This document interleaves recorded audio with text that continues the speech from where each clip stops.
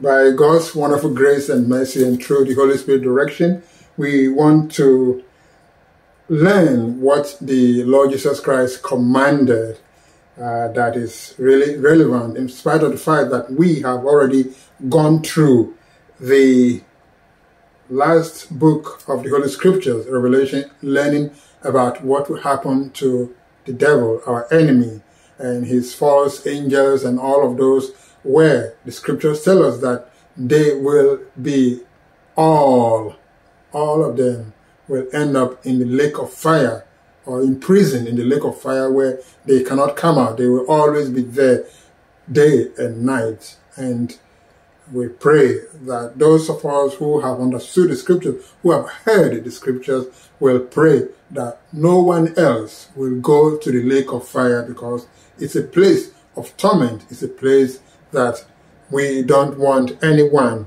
to be there. So may the Lord help us all to prepare ourselves and get ourselves also ready as we learn more from His Scriptures on a daily basis, because learning the Scriptures allows us all to know what God wants for us all. So it is relevant. All right. So we want to read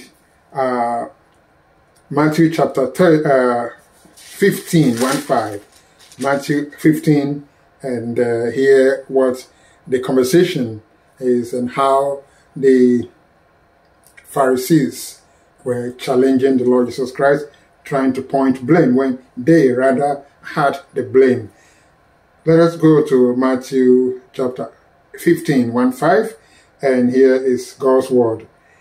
Then came to Jesus scribes and Pharisees, which were of Jerusalem, saying too, why do thy disciples transgress the tradition of the elders? For they wash not their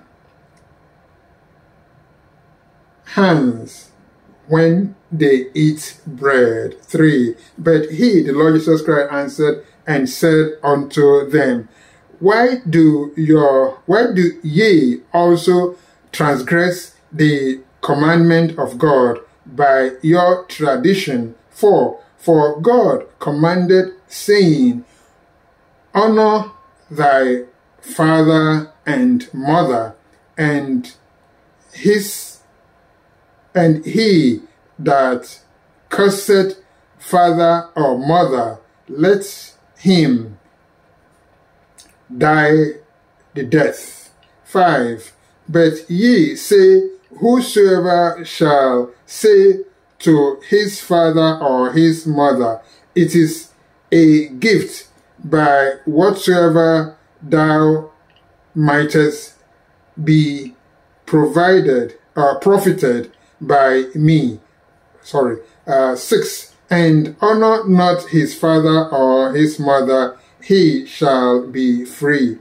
Thus have ye made the commandments of God of none effect by your tradition. 7. Ye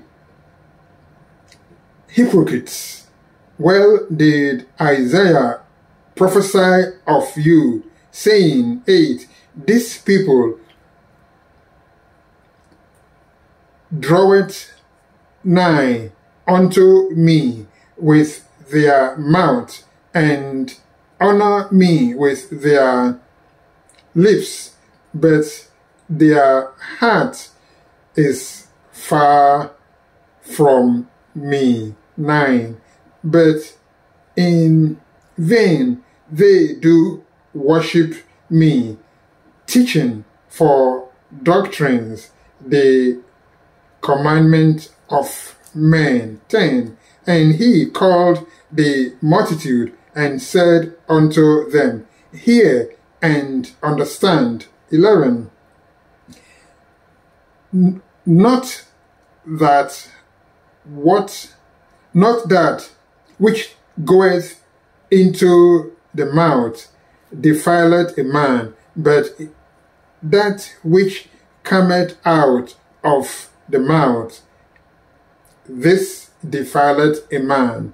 12. Then came his disciples and said unto him, Knowest thou that the Pharisees were offended after they heard this saying? 13. But he answered and said, Every plant which my Father, Heavenly Father, hath not planted shall be rooted up. 14. Let them alone, they be blind leaders of the blind, and if the blind lead the blind, both shall fall into the ditch. 15. Then answered Peter and said unto him, Declare unto us this parable. 16. And Jesus said, Are you also yet without understanding? 17. Do not ye yet understand that whatsoever entereth in at the mouth goeth into the belly, and is cast out into the drought? 18. But those things which proceed out of the mouth come forth from the heart, and they defile the man or woman. 19. For out of the heart proceed evil thoughts, murders, adulteries, fornications, thefts, false witness, blasphemies. 20. These are the things which defile a man and woman, but to eat with unwashed hands defileth not a man or woman. Amen. So we have read Matthew chapter 15, 1 to 20. And as we have heard, the Pharisees, those who were supposed to be teachers, professors in the scriptures, well, they had shifted their understanding, their knowledge of the scriptures to only concentrate on things which were not relevant. Washing of hands before eating, before drinking, before all these ceremonial things. While, as we know, the Lord Jesus Christ, cross-examined them and said, oh, what are you saying? Look, just hands? What about the things that you guys do, which is ungodly? Bringing out their, should we say, ungodliness, unrighteousness, and fake worship of God. Going back to Matthew 15, starting from verse 3. But he, the Lord Jesus Christ, answered and said unto them, what did they do? Also transgress the commandment of God for your tradition. Do we see the difference? They are asking that, oh, your hand is not, you didn't wash your hand before you eat and all of that. But in their case, they have been doing a dishonor God, disobeying God, and brought up things which God didn't command them. And the Lord Jesus Christ bringing out the truth for them to say that, look, you are disobeying God. You know what God's commandment is, but you are saying, oh, we have to be this, we have to be that, the tradition. What tradition? And we know countries have traditions. Africa, they have traditions. Europe, they have traditions where they may not have much tradition there. But generally, in the should we say, Asia, they have traditions. Or should I say Latin America or in Africa. You have to do this, you have to do that, you have to do this. And things that people do, which in this case is like tradition. But the question is that, what is God's word? If the Lord Jesus Christ is bringing this out, then he is really pointing out things that they should have been doing. They know what God's word says, but they have sort of shifted the focus to only think about what is something they have done as a society. Oh, let's do this, let's do that. When they know God's word gives them the commandment. For God commanded, back to verse 4, commanded, saying, honor thy father and mother, right? And ye supposed to be doing that. And he that curseth his father or mother, he shall be, is supposed to be killed. What do we have in this world? Do every country, everybody honor their father and mother? Not everyone. So the Lord, it is not even nice, it's not something new. It's been since the last century, or should we say thousands of years, when the Lord Jesus Christ was there preaching. He knew what they were doing, and to say the 10 commandments, we know, right? God says, honor your father and mother so that you have long life and the blessings and all of that. And they rather shifted it. And the Lord is pointing out to them that, didn't God say that you should honor your father and mother? And honoring your father and mother is not just, hi. It's not once a year, as people have been made to understand in this world. Oh, only on Father's Day, only on Mother's Day. No, that is wrong. That is ungodly. But somebody says, oh no, at least they are doing it. It has to be honor your father every day, not once, not monthly. And of course, they do it yearly, right? And everybody else, we have to buy Father's Day gift, Mother's Day gift. It is ungodly. You honor your father every day. Here is what the Lord is saying. They have shifted. Instead of honoring their father and mother, they say, oh no, I wanted to, buy this gift for you, but then I have to, this thing, all the excuses. And so in that case, oh dad, oh mom, this thing, I cannot help, I cannot do this, because you shouldn't be in debt in the first place. To have to say that, well, I'm in debt, so I have to pay this, I have to pay that. Well, Christ is pointing it out. And there are references there, but let's just go into each of what he is saying. Verse 5, but ye say, whosoever shall say to his father or mother, it is a gift, by whatsoever thou mightest be profited by me. So instead of honoring your father or mother, and you say, oh no, I wanted to honor you, I wanted to do this, but because I have this, it is wrong, it is ungodly, it is not acceptable.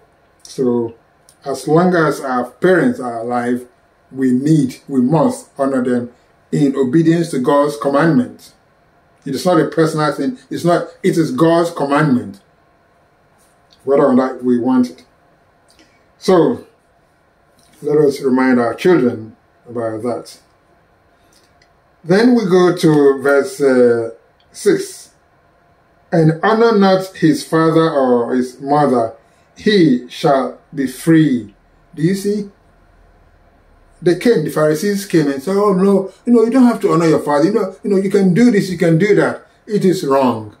God says, no, Christ is pointing it out. And whatever the reason they have, but honor not, verse 6, his father and mother. He shall be free. because of this thing, because of that. No. God says, no, you can't do that. And this they have done, and Christ is saying that it's not just that. There are so many other things which they have brought in, which they have tried to replace God's commandment, and they have done it. And the Lord gave them the right name, the correct name. He says, verse 7, ye hypocrites, well did Isaiah prophesy of you, saying, verse 8, these people, what do? They draweth nigh unto me with their mouth. They speak sweet talk. They only, just something sweet. There's no quality. There's no obedience. Oh, I wanted to do this. Oh, this and all that. Are we doing it, or are we just giving excuses? Excuses will not help us. So may the Lord really help us all to encourage our family, our children, our brothers and sisters, that this is God's commandment. It is not if, maybe, what. No excuse. And so we pray that we will all follow that commandment, which still is active. And so, verse 8 again, these people honor me, with their mouth, and honoureth me with their lips, but their hearts far, far away, they don't. So may God help us. Verse 9, but in vain they do, worship me, teaching the doctrine of men. The doctrine of men, the commandment of men, or the preachers, or whatever, is ungodly if it is not following God's word. It has to be God's word. We have to follow God's word. And may God help us to go back to those commandments and principles that we know. People have been discouraged. Oh, society. Oh, this, oh, that. All of them don't count. What counts is God's commandment. Honor your father and mother. It is there. And when we obey, we have the commandment, and it helps us all to be on that level of God's commandment. So may we remember it's a commandment. It's not an option. It's not maybe. It is not, oh, or this or that, because God's commandment does not change. All right. So again, this is what he is saying. And then few things here and there, the Lord giving them names. And if we really consider it, we know that it's really something we need to bring back to the family. We need to remind them and help them to understand that this is for their own spiritual benefit, for their own eternal life, for helpful to them, and not to just say that, oh, well, they are grown up. God's commandment remains the same. Whether or not they are children or grown up, they still have to apply those commandments of honoring their father and mother, and especially, they should be careful not to say anything bad against their parents. Some people feel that, oh, well, because of what their parents said or this, and so on, and they want to use a bad language on their parents. They should not, because, well, I will leave it as that, because it's not going to be profitable. God doesn't want that. So may the Lord help us to really pay attention and encourage them all. And so every commandment should be applied in obedience to God's commandment, and God wants us to really encourage one another with this commandment. It's a reminder. We know it, but we have allowed society to shift things. Oh, the government, oh, the society, oh, friends, oh, this. What does God command? Christianity is not just saying, oh, I'm a Christian and that is all. No, there must be obedience. That is why Christ gave them. Look at the fact that he's teaching his disciples or apostles. If he's teaching them, he wants them to apply those principles. And so as pastors should be also teaching the principles. We can't say that because society is doing something different, let's just hang up, let's just, relax. We need to bring back the commandments and let everyone apply them and follow them. It is for their spiritual benefit. It is not because, parents, they just want, the children to just be paying them or doing. God's commandments is what we need to apply. So let us follow that. So I think we can end it here because it is, there's not much to say again because we've already heard what God says. And if God is telling us what we are to do in honoring our parents, then we have the necessary blessings that God wants us to have. So I believe that will be helpful. But then maybe we should give it one reference. Exodus 20:12, which says, "Honor thy father and thy mother, that thy days may be long upon the land which the Lord thy God giveth thee." Amen. Very simple. This has been there thousands of years, and this commandment has not changed, and it will not change. So God wants children to honor their father and mother, honoring them, loving them, providing for them, caring, do everything to make sure they are well cared for, they are well taken care of. So I believe we've heard the message.